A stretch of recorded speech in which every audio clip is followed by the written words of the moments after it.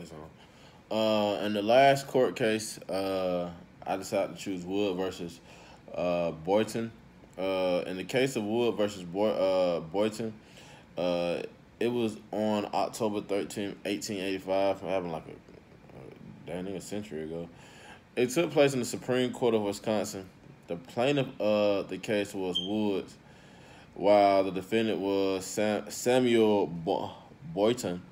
In December 8th of 1883, Wood was the owner of a jewelry store. Wood had sold Boynton a stone for $1. After this deal was done, it was determined that the stone was really worth $700.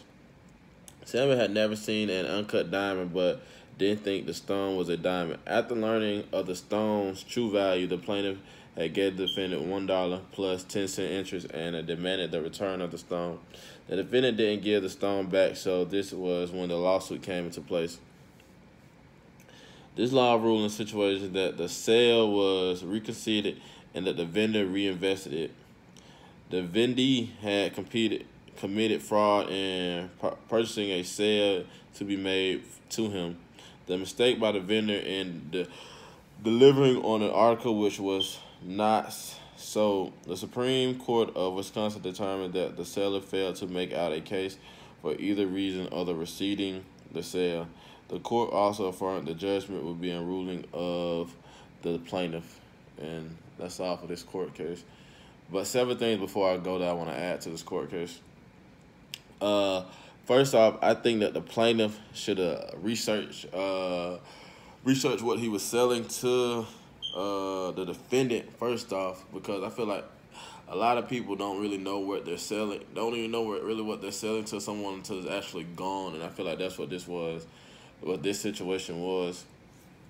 Secondly, I feel as if that the defendant shouldn't have to give back something that was already purchased already, because sometimes people don't want to do refunds back to people because, hey, it was a deal and you got the short end of the stick, as you would say. And I just really feel like he shouldn't have went to court for something like that. I just feel like the plaintiff should have just took his loss and kept pushing. But, hey, the plaintiff took it to court because he felt like he was ripped off with what he had sold. So, thirdly, I feel as if the Supreme Court shouldn't have really took this up.